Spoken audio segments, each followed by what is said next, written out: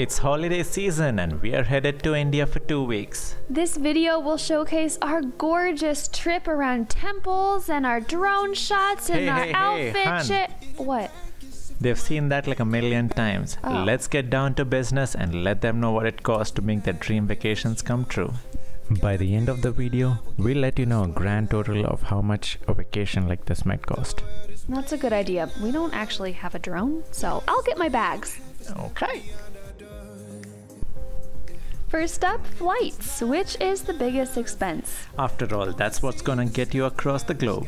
So make sure to begin scoping out your prices early. It's best to purchase your flights about 6 months in advance. Yeah, Google flight should work. As long as you can avoid Christmas season, the flight should be around $750 to $1,000 per person round trip. Flying with Santa is pretty expensive.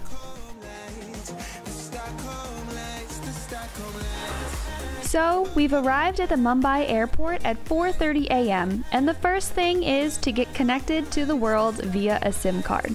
If you're a foreigner like me, you can pick these up for about $20 at the airport, or if you hold Indian citizenship like Telwyn, you can get them for $5 on the side of the road. My parents are coming in here from Pune, after which we jet set to Jaipur, Agra, Delhi, Visakhapatnam, Kochi, and lastly Pune.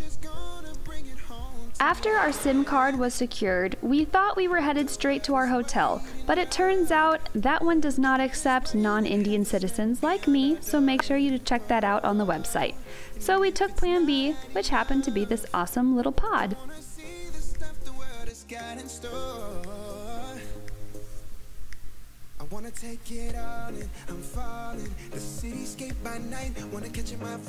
The pod is a fun adventure. It's simple, it's clean, it comes with a free locker, and it costs around $30 a person.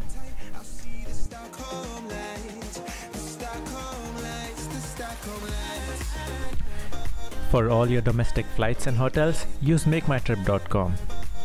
They not only have great prices, it'll also help you keep things organized.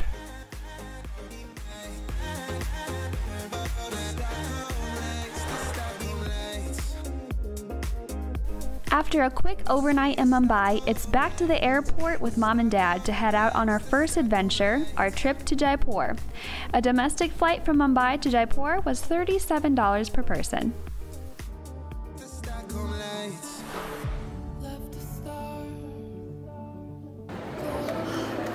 I packed all of my stuff for Rajasthan. Let's see if there's some elephants in our future.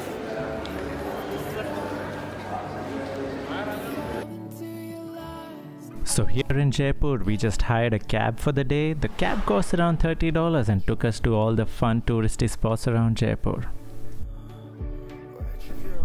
Here we are at Amber Fort, which has two prices. One for me, which was $8 admission, and one for Telwyn, an Indian citizen, for 30 cents to get him in.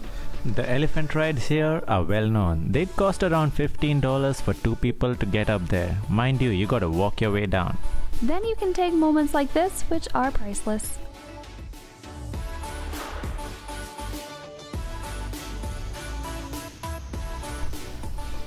Now after our day has set in Jaipur, we are going to hop in a 4-hour car ride to Agra, which was $33. Now it's time for the iconic Taj Mahal. It cost me 60 cents to get in. It's kinda expensive to travel with Catelyn. It cost $14 for her and an additional $3 for both of us to get inside access to the tomb. Shoe covers and bottled water is included per person. This was our first experience with India's coin system for tourist attractions, where upon getting your ticket, you'll get a coin, but when you leave the attraction, you have to return your coin, otherwise you'll be fined an additional $2.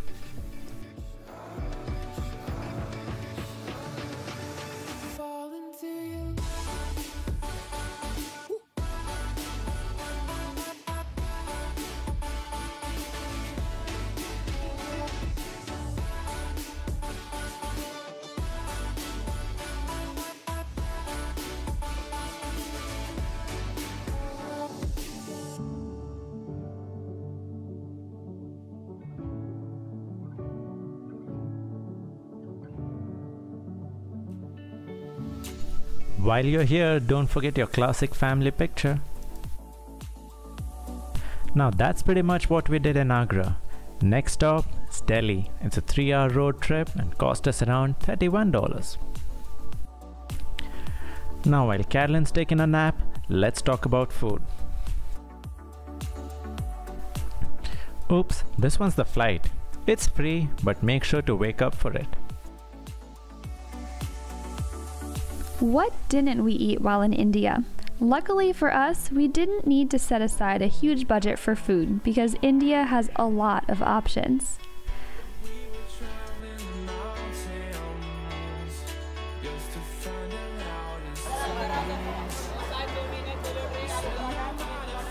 Once I realized my tummy could take it, you could not tear me away from eating from street vendors. This meal was 20 cents, was very entertaining to watch them make, and was some of the softest chapati I've had. The great thing about vendor food is basically whatever you can point at, your bill never surpasses $3. So as long as you're staying to the streets, your wallet is safe.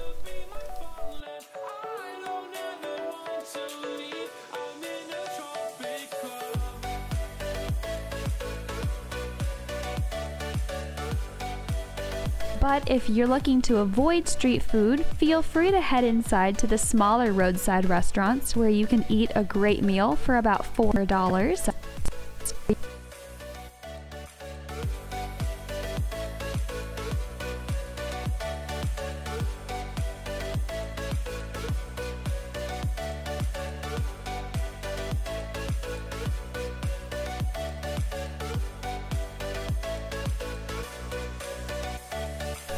And the more upscale, fancier restaurants cost about $10 a person.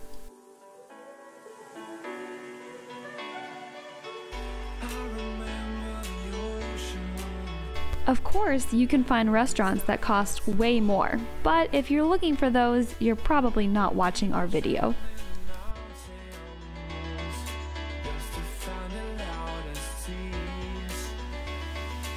And like they say, the best meals are the ones that you get at home. And luckily enough, I have quite a bit of family in India. So if you want something to hold on to, gotta find it first. But here I am, 'cause I've been laying under palm trees waiting for the summer, knowing there's no. As a safety precaution, don't forget your bottled water. Har pani ki bottle, Bisleri nahi. The original water, 10 rupees. I'm in a tropic club.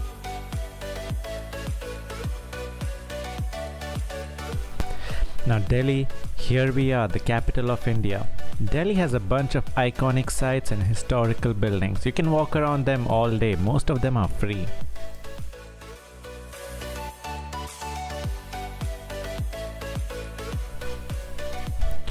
Selfies with random strangers, they're more of a mutual exchange.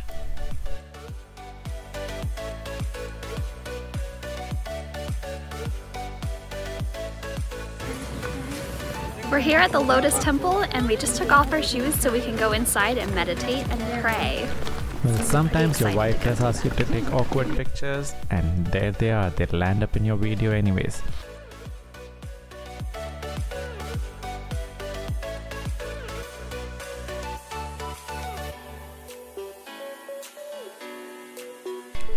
The next stop is the Qutub Minar. It's a pretty iconic destination. It costs 46 cents for an Indian and around $8 for a foreigner. If you want a more accurate tour guide than Telwyn, you can always hire one from outside the gates. Just to give you a glimpse, this hotel was $21 a night in Delhi.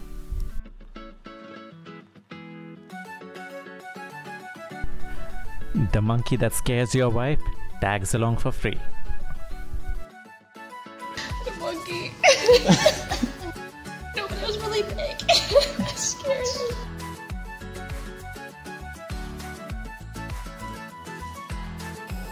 Next up, we are headed to see my brother and his family. He's part of the Indian Navy and currently based in Visakhapatnam. While we're in mid-flight, let's talk about public transport. First and foremost, always use an app like Uber or Ola, else these drivers are gonna rip you right off.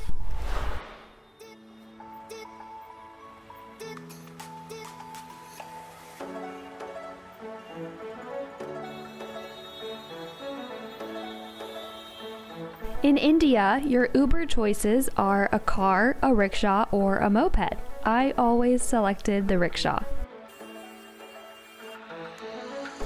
Ubers roughly cost around $2 for a 30-minute ride.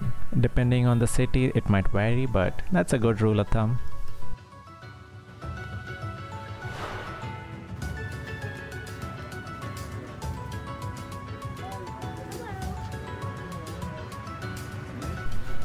As for other modes of public transport, be it a bus or a boat, they cost around 20 cents for a 30-minute ride.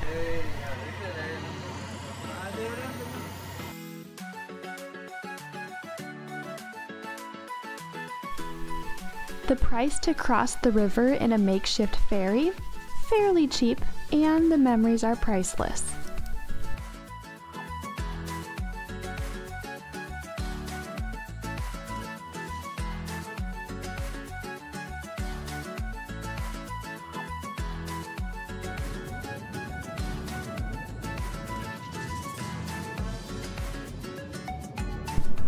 Here we are, touchdown, Vizag.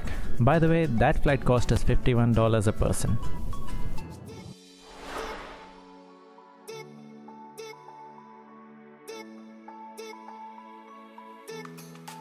It's officially South India.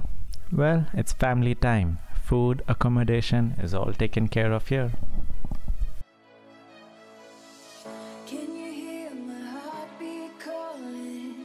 Can you feel the love we're falling? Just take my hand and take me home tonight.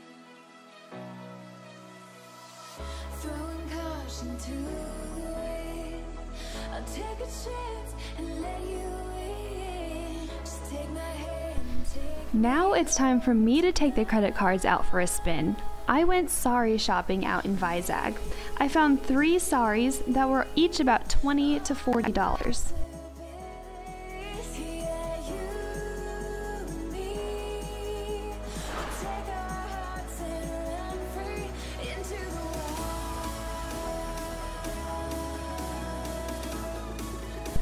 Next up, a $60 ticket is gonna fly us to God's own country, Kerala.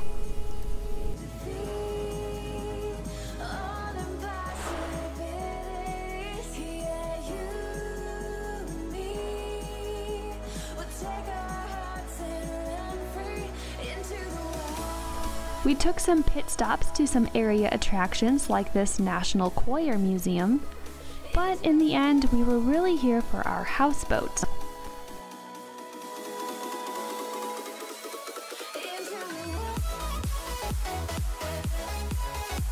Now, to cut to the chase, the houseboat costs around $60 a night, which includes breakfast, lunch and dinner.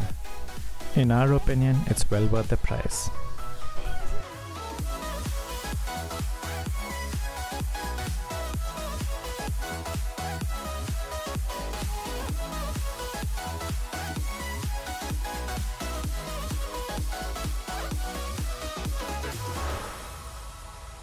Running so fast, can you find me in the dark? Oh baby, close your eyes and listen to the beat of my Next up is this cute Shikara boat, which is $10 to rent the entire boat for a 3-hour ride. Or nap, am I right? gosh, just can't be tamed. Take my heart, just feel the beat. We'll leave tonight. Now for a quick beach pit stop and back to Telwyn's hometown of Pune, where we get to stay with family. No cost there. Into the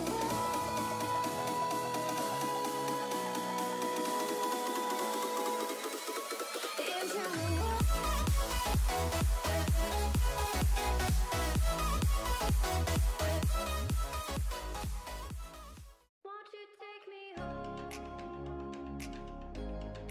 Give me with your vibe.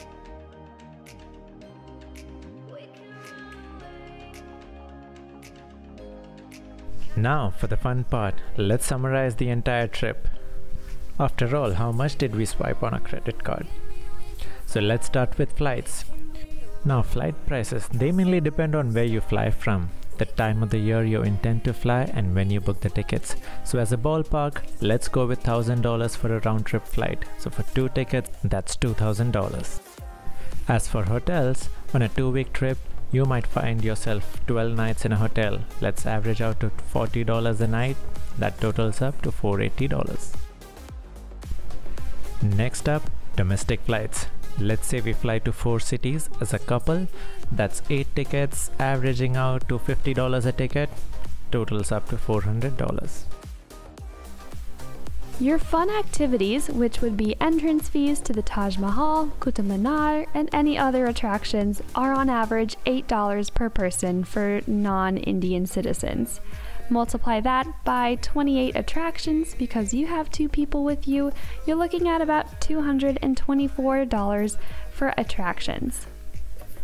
Road trips are what we consider those long taxi rides between cities. Where we took those was between the Golden Triangle. Those are going to be about $35 per ride, which calculates to $140 total for your 2-week trip. A comfortable food estimate per person per day is about $5. That gets you your street food and your mid-sized restaurants, no problem. For 2 people, for 2 weeks, you can calculate about $140 in total for food. And lastly, Ubers are a great price, so I would calculate in about $5 a day for your Uber rides throughout the city, making it about $70 total. Calculating to a grand total of about $3,454. You can round up to $3,500. We hope you have a great time in India. So there you go, it's a decent estimate you can work with. For any specific questions, please let us know. And in case you've got any tips and tricks up your sleeve, do comment. It would certainly help us and future travelers. Thank you.